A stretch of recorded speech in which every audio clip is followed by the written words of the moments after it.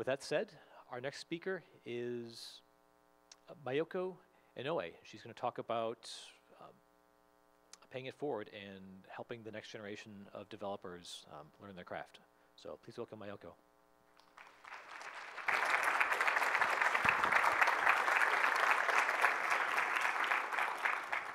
It's a little tall. Okay, cool. Hey everyone, thank you so much for coming to my talk. My name is Mayuko. I have an entire 45 minutes to talk to you all today for my talk titled, Pay It Forward by Being You, Extending a Hand to the Next Generation of Apple Developers. So of these 45 minutes, I'll probably only talk for like 20 minutes since my own attention span is about that much, if not shorter. We'll do some Q&A at the end, and then we'll probably end early to go off and enjoy the rest of what I know some of y'all call Christmas week. Christmas week, yeah. Before we start, actually, one of the things that I always struggled with at WWDC Week was meeting new people. There are so many people from all over the world here this week, but making connections is really hard precisely because there are so many people.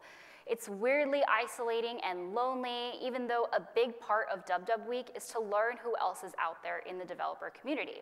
So I want to create a space where we get to know each other a little bit right here, right now, if that's okay with y'all. What I want you to do right now is to turn to someone you don't know. Introduce yourselves, say your name, where you're from, what you do, and also share what you wanted to be growing up. I'm going to give us about 2 minutes to do this. If you have extra time, find another neighbor. If you're sitting out there, come into the middle, meet some people. I'm going to start the timer now.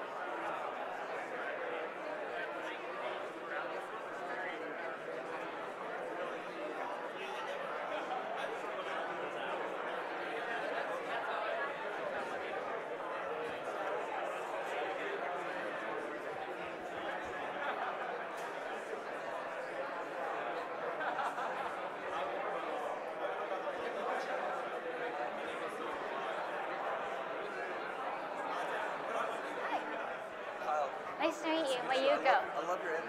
Oh, thank you.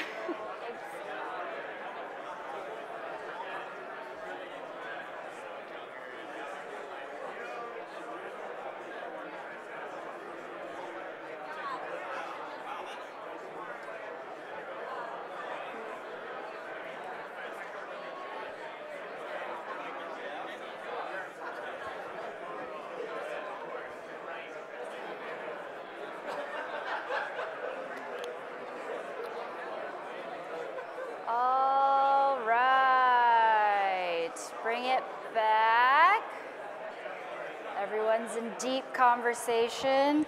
If y'all could bring it back to the stage, that would be awesome.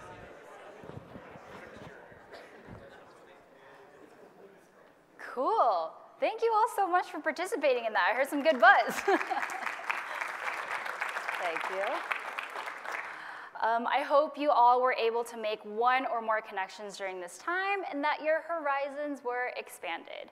Now, moving on to the talk. Again, my name's Mayuko Inoue. I'm an iOS developer currently working at Netflix. I'm originally from sunny San Diego, California, and I'm a second-generation Japanese-American woman. I also strongly identify as a millennial and as an ENFJ, and as someone who feels emotion way too strongly, which is why I skip the scariest seasons of TV shows, including Game of Thrones. My superpower is that when I laugh really hard, I start crying because I'm just so happy to be alive. And almost 2 years ago, I started a YouTube channel, and it changed my life. Today, I wanted to share my story on who I am and how I got here, talk about what I've learned, and then provide my perspectives on how I think we can extend a hand to the next generation of Apple developers.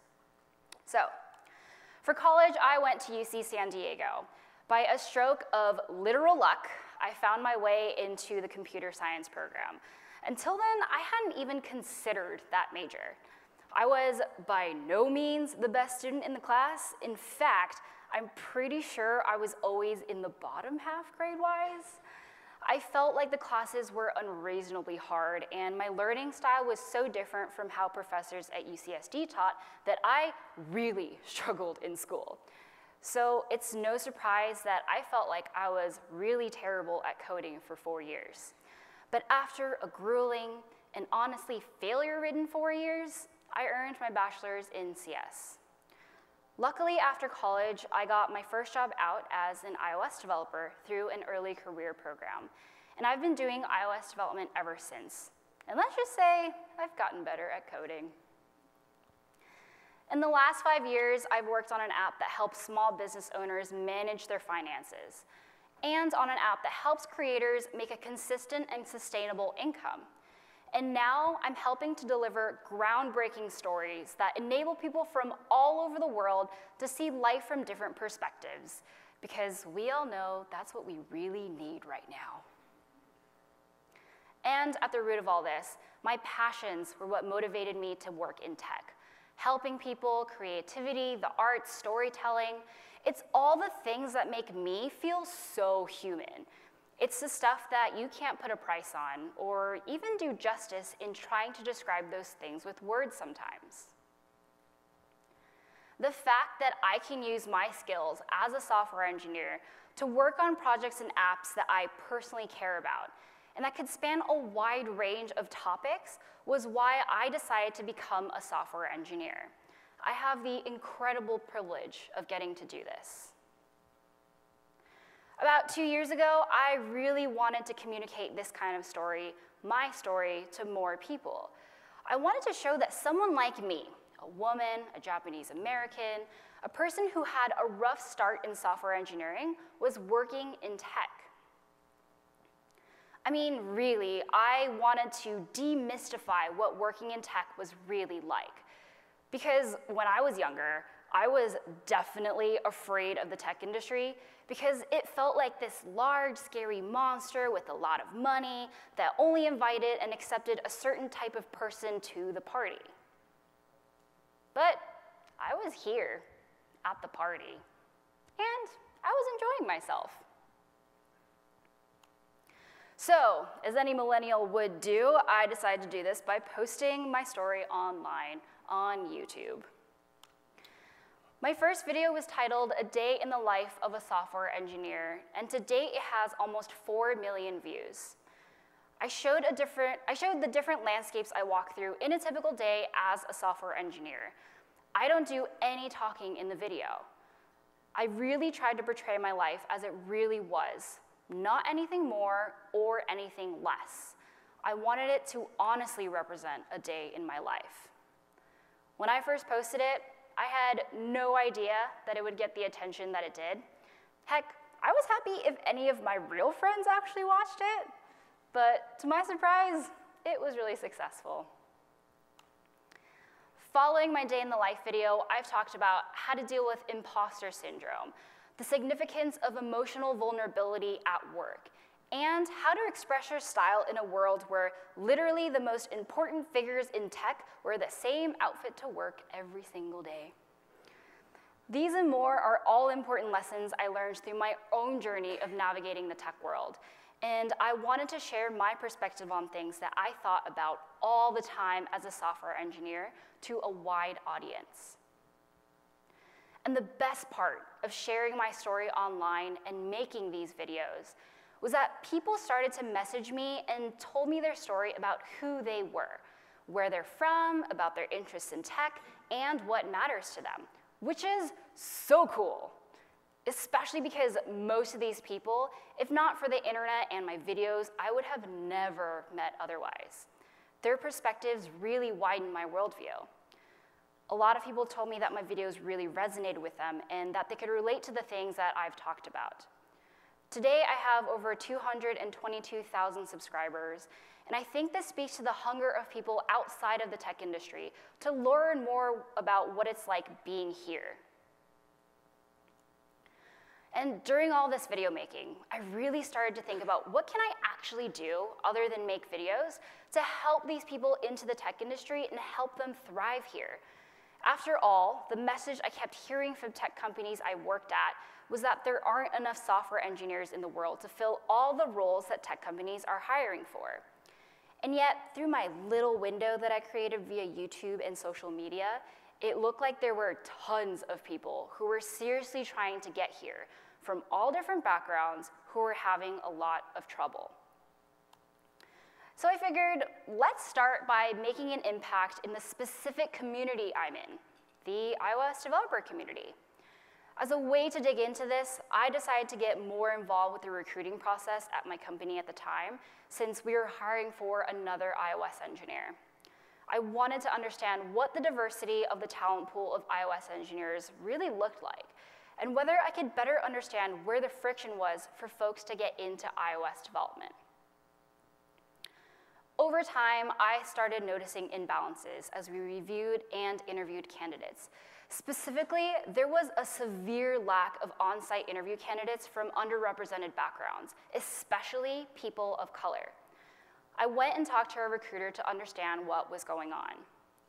We were using a recruiting tool that tries to identify underrepresented candidates to source from, and yes, I know the tooling isn't perfect.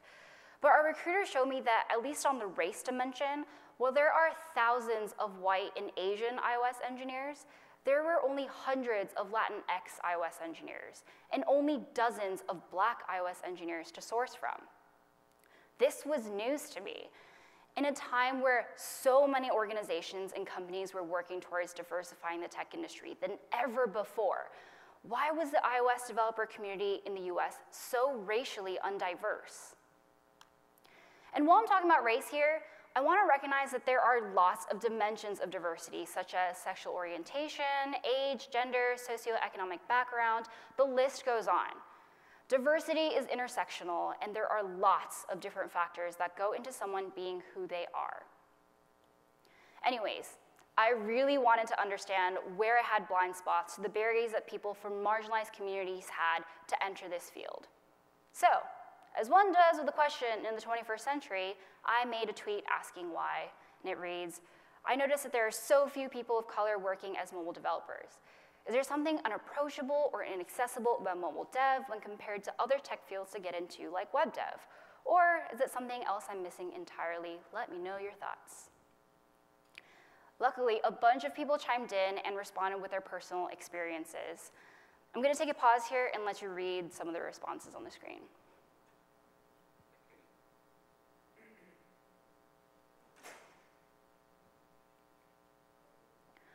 So the biggest reason that jumped out at me was that the cost of getting into Apple development overall is extraordinarily high compared to other areas of software engineering, like web development or even Android development.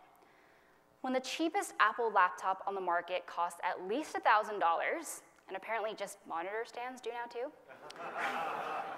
Shots. And you have to spend much more to have a state-of-the-art development machine. It rules out a lot of groups of people who don't have the economic privilege of buying an Apple product to even start iOS development. The other most common response I got was that Apple development felt really intimidating, usually because they didn't see a linear path into this field. Here's some more responses. I'm going to pause again to let you read.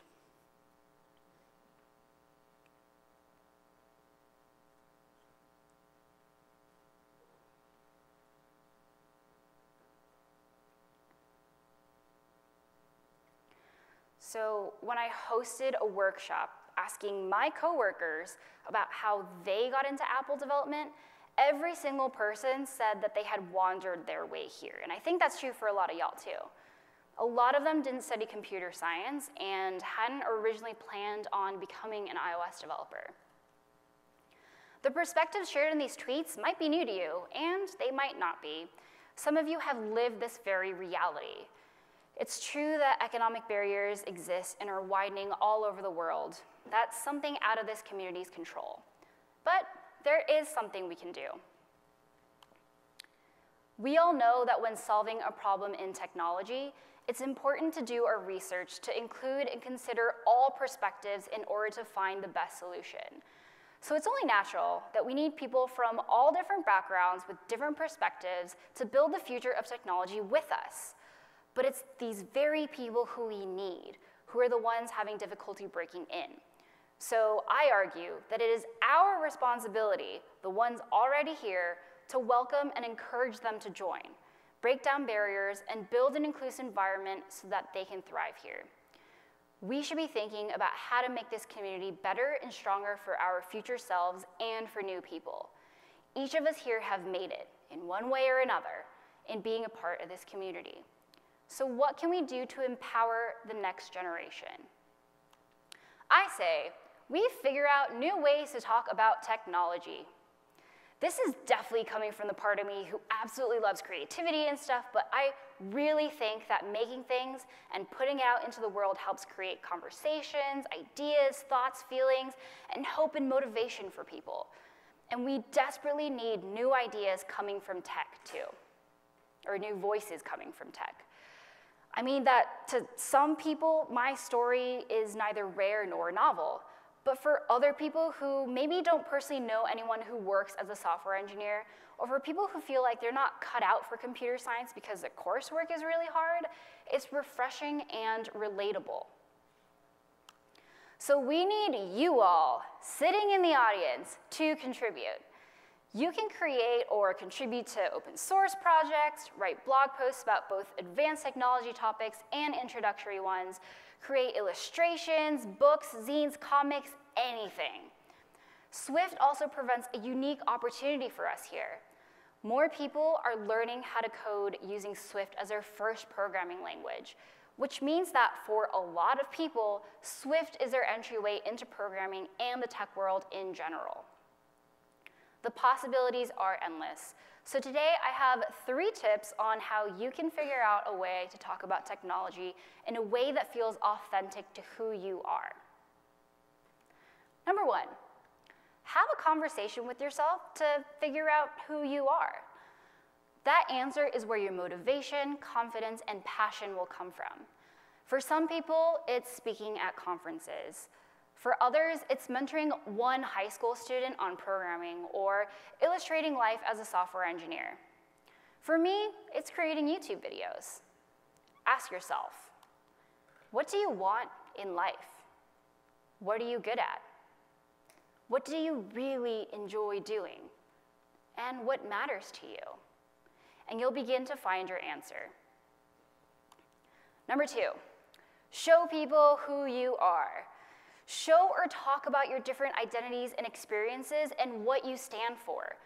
It's incredibly powerful for people not in tech to see and get to know software engineering individuals in this way. It fills in the gaps of what engineers are typically perceived as and provides a reality that might not otherwise have been known to some people. By doing this, you're providing a beacon of light to people who want to be here, and especially to those who identify with you. Number 3, 80%. So I feel like overthinking and perfectionism are frequently the evil antagonists that prevent great people from creating awesome things. Now, this doesn't mean that you shouldn't do some careful planning and thoughtful execution. That's not what I'm saying. It means that it's just not worth stressing out over the small stuff in a project. We all probably have that blog post or conference talk we've always wanted to do, or maybe we've even written it, but just haven't submitted it to a conference yet because it spiraled into a million thoughts. And this sucks.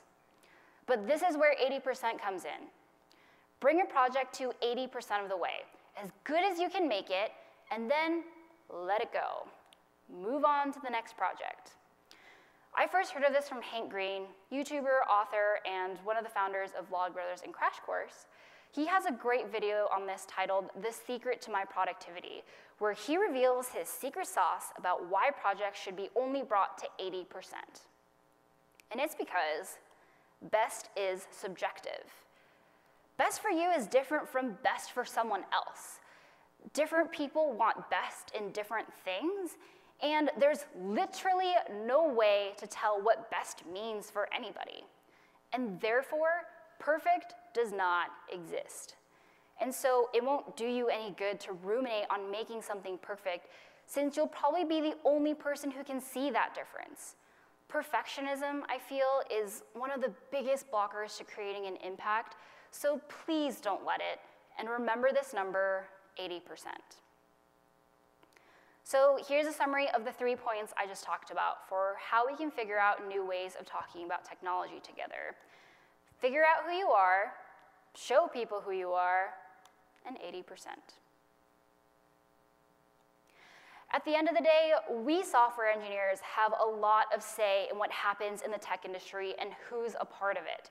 It's our responsibility as members of this community to strengthen it by inviting voices who haven't been heard to help build the future of technology. Coming here to AltConf, to WWDC this week, to connect with other Apple developers and learn more about what's happening is a really important step in this journey. Since I posted my video 2 years ago, tons of other people in tech have made their own versions of a day in the life too. People from different companies, different roles, from all over the world decided to peel back the curtain and open up about themselves. This is something I'm really proud of, this new way we can talk about the tech industry. And I think this is the key to how we, the Apple community, can extend our hand to the next generation. So let's make sure we continue this energy past this incredible week and find new ways to talk about technology. The most important part of this is to do and say whatever feels authentic to you. So pay it forward by being you. Thank you very much.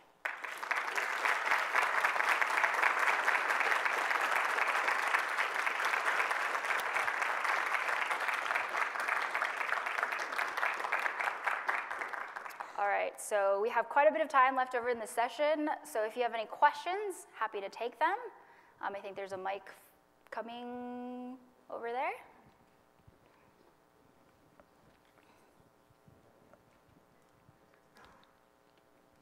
Hey, I really appreciate what you had to say. Thank you. I've been in this business for 40 years as a developer, so a little bit longer than some of these folks have been alive. I'm going to second a lot of what you said because it's so true.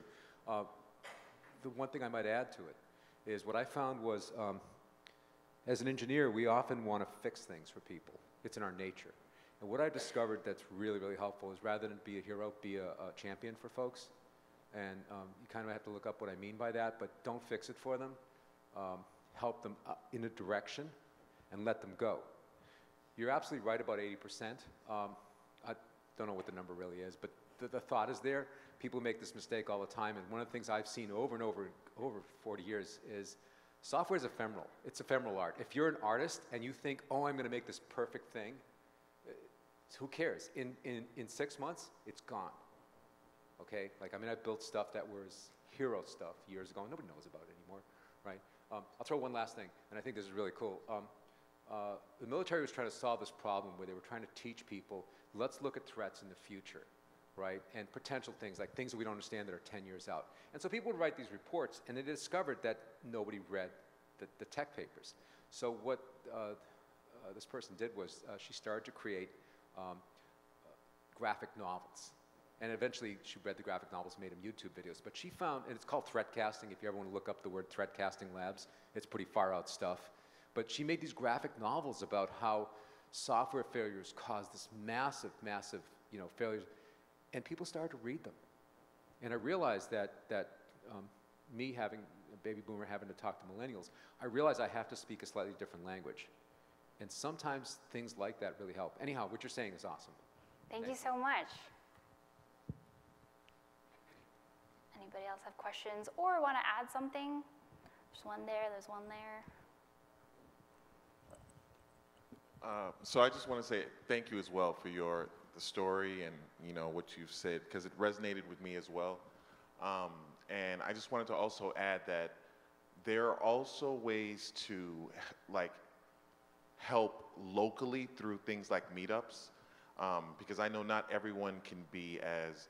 I just kind of dived into the whole YouTube world myself. Never really considered myself a YouTuber, but then again, I don't see too many folks like me on YouTube doing iOS, doing Swift, so that was also a motivation to be that influence for someone else who's looking for that. So yeah, just wanted to add the whole meetup piece, because I know for a lot of folks, meetups provide this ability to share information on a one-on-one basis that can resonate better with folks than YouTube can. So think of that as an alternative, because there's always these little pockets of areas in a city or wherever you may live that could really use a local concentration of devs getting together and things like that. So. Absolutely, I completely agree with that. I think the first thing that I did out of college, because I wanted that kind of interaction, was go to a meetup in San Diego called AltConf, which was being revitalized and has a ton of chapters everywhere. But yeah, in-person meetups are awesome. Meetup.com has a ton of these meetups, as well as I'm sure there's other services out there. But there's so many ways to connect with people. If you live in an area where there are other iOS developers or other software engineers, awesome way. Otherwise, the internet is huge and endless and limitless. So there's a ton of ways to do that too. Question right here. So you talked about changing the way that we talk about technology. What would you say are some of the biggest problems in how we're talking about technology today, and what are some practical ways you'd recommend that we actually change that? Totally, great question. I feel like there are maybe 2 to 5 ways that we talk about technology right now, especially pre me discovering a lot of the YouTube stuff and social media stuff. But I think this also goes for just how can software engineers level up and become a person that creates impact and goes past their job and stuff.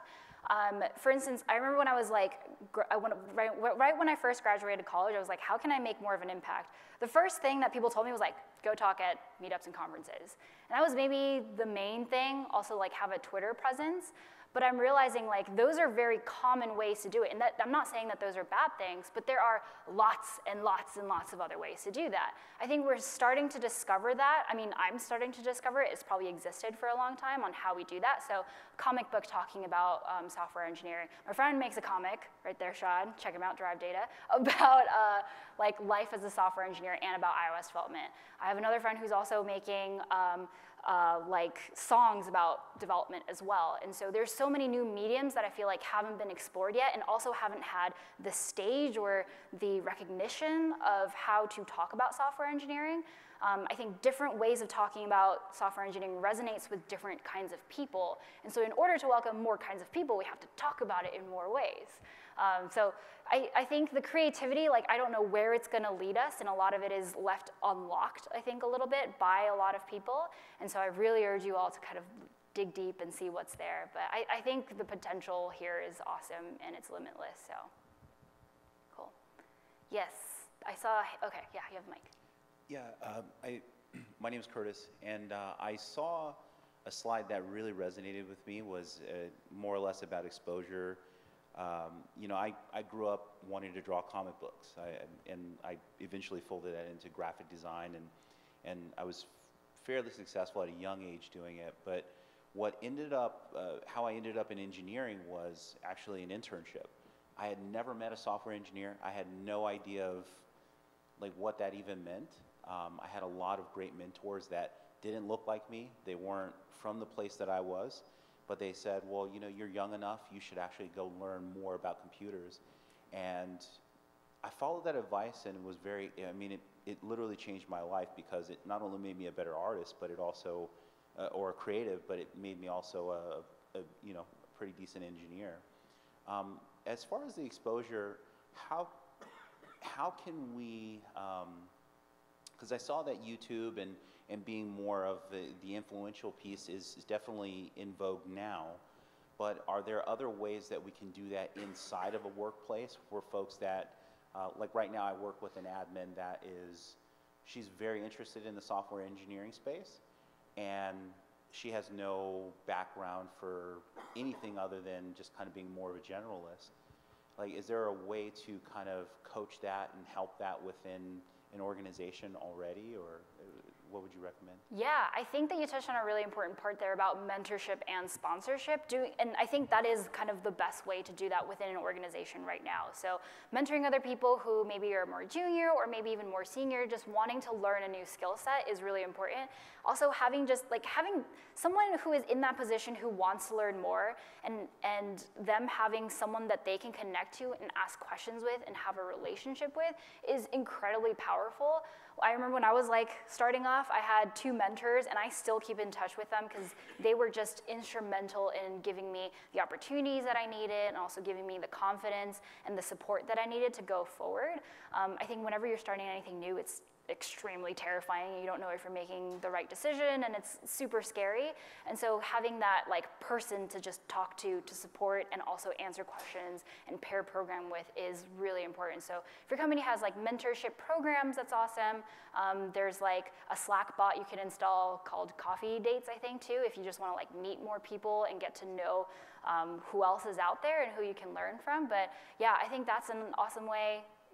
Employee resource groups are also an awesome way. Whatever can happen within a company for people to connect to each other and talk to each other about things, about work and not work, I think there's always good stuff that comes out of that. So, yes. Hi, I'm Yasmin. I think it goes on the same line. I'm going to try to make my thoughts into a question. And so the part about validation and knowing that you're good enough, like you said that when you got out of college, you thought you were not a good developer. And I think many of us have this thought. There's so many things to do in Swift and iOS, and we might not know all of them. And we're like, oh, I don't know this stuff, so I'm not a good programmer. How can we know it, or maybe help other people know that too, that they are good enough and what they have to do to get better, or just help people knowing that they are enough and what they need to do to get to the next step? Great question. First of all, I think your intent is awesome, and that is the first step of wanting to help other people, letting them know that they're good enough. Raise your hand if you have an imposter syndrome about coding and software engineering, whether you're good enough. Yeah, a ton of people, right? And so, but this conversation of being good enough and imposter syndrome and stuff doesn't really come up in the workplace. And so I think bringing it up in the workplace, honestly, is a great way to do that. Depending on who you are, you ask for different methods of help. For me, I'm someone who literally needs just a lot of positive affirmation. I need someone to be like, Mayuko, you're doing a great job. And then I'm like, yay, thank you for loving me, and I'm so happy. Other people really just want to tinker away and get their own confidence of figuring out something and get that sense of accomplishment on their own. And then that's how they get rid of imposter syndrome. So I think if there is someone that you really want to support who seems like they're having a tough time, then having a conversation with them, being like, how can I support you? What are ways that I can, give you confidence and guidance and support? Because, yeah, again, everyone has a different way of doing that. And so building relationships is a key part of that. And sometimes, even just I don't know, we introduced a new thing at work called kudos, for instance, where you give kudos to a person who you thought did a really good job and went above and beyond, or really overcame something challenging, to give some public recognition. Kudos is what's a good word? Praise, yeah, that's a good alternative, yeah. So we just introduced that as part of a weekly meeting thing, as a way to just be let's talk about feelings for a little bit and appreciate that we're all human and we feel scared sometimes and we challenge ourselves every day and we should commend ourselves. Yeah, I mean, I think the worst times, I think actually in college is what I felt this is when you are working so hard but you don't feel like you're doing a good job and no one else around you is seeing that or helping you through that. And so I think the more you talk about it, the better it can get. Yeah. Question, yes. Yeah. You talked about barriers like the cost of equipment and the like. Another barrier that I've been seeing a lot of just even getting in is location. So I know great developers in, say, Mobile, Alabama. But step one, oh, you have to come to California. It's like, but he has family who he takes care of. And it's like, you can't move to California. I live in North Carolina. I have, my children are in high school. I'm not going to pick them up and move them to San Francisco. But there seems to be this, like, the only place, it's like, I can't seem to find I can't find a diverse group of people when I look out the window and never look anywhere else. I don't know how we can expand that to, you know, Madison, Wisconsin, or Kentucky and Iowa, and I know folks in Mexico who have a really hard, you know, do great work, but people are like, well, but you're in Mexico. I don't know. Yeah, if anybody has the answer to this question, let me know, because it's a tough one. I mean, I've been thinking about this a lot, and I mean, I don't know the right solution of it. It's probably like multiple solutions, and even still, like even if I have a solution, like, you know, the whole industry has to change. The fact that Silicon Valley is seen as a tech hub is a good thing for Silicon Valley, but like you said, for anybody who wants to be in tech who has to move here, it's like a lot. Like living in the Bay Area is stressful, it's expensive. If you have a family, finding a good house is just like so much emotional labor that you have to go through that I completely understand why people just want to like stay where they are, they're happy there, why not let them thrive there? I'm a huge fan of like remote work policies, and so I think more and more companies are allowing for, I guess distributed is the right word, distributed employees, like GitHub kind of leads in this space and a lot of other companies as well. I wish more companies did this. Obviously there's a lot of barriers to that, like how do you handle communication and time zones, which can be really difficult. But at the end of the day, it's like you want really good people from all parts of the world contributing to technology, not just the people who graduated from Stanford and Palo Alto, or not just the people living in San Francisco, because it is an immense privilege to be able to do that and to be able to like uplift your life from somewhere and move somewhere, especially if like even if you're coming from a different country. So I think I always try to like talk about this at every new company that I'm at, and like what is the remote work policy, what are we thinking about there? It's always a source of friction. Some companies have done a great job in converting to being more friendly in that way. Some companies not, and so I hope to see that in the coming 10, 20 years, it just becomes like more of that. There's also the whole thing of like each city is like, this is the new up-and-coming tech hub. No, this is the up-and-coming tech hub, which also is great too. Like I'm from San Diego, and I'm always keeping an eye on like, is San Diego techie enough yet? Which it's not yet quite there. But like those opportunities will also thrive and grow, hopefully as you go on. And hopefully like investors also just like move out of Silicon Valley and go to other places too. I think that could help. All right, I saw another question. Yeah. Yes. So I'm sorry, I got 3 things loaded in the stack. I'll pop them backwards.